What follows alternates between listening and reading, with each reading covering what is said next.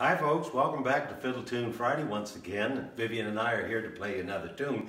We've got a good New Brunswick tune for you today. This was written by the late Earl Mitton, and it's a good spoon tune in the key of A. So if you folks got all your spoons out there ready, and Allison Inch, you got yours ready to go. Here we go. We're going to give you a little bit of the Carleton County breakdown.